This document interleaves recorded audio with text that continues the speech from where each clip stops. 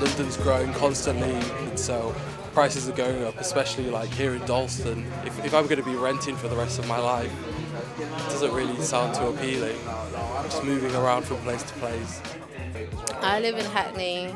I hate it, but I don't have a choice in it. That's where my mum lives, so that's where I have to live too. We can walk out our house and catch a bullet to the head within seconds without even provoking anything.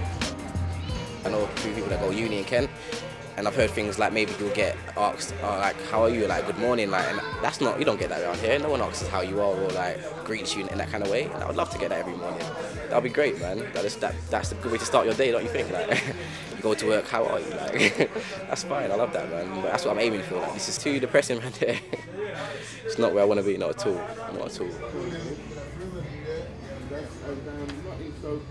There's only so much you can do trying to move away before you resort to that. I've got to sell drugs, I've got to do well for my family, I've got to make money because you're trying to compete with everyone around you. So that's why most young people end up doing that sort of stuff and going in jail.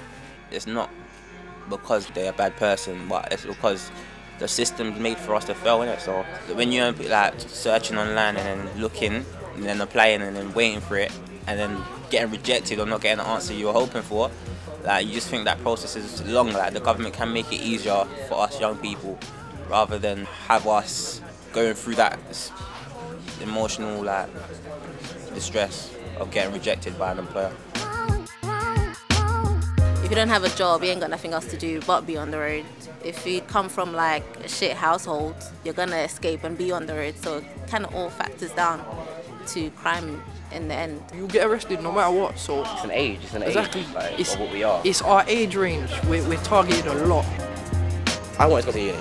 Nah, not no more, because it's £9 a year, so that's a total of 27. Nah, you can't be that kind of debt, because come on now, I haven't got a job already. And I don't want to be in 27 grand debt with not a job again. Like, nah, that's going to demotivate a lot of people, I think. That's not ethical in any way. I am really glad I went to uni.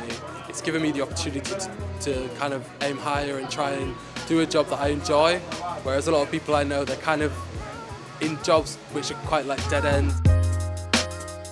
That's the only focus for most people my age, innit? Make money, move out the hood, and hopefully just live a good life.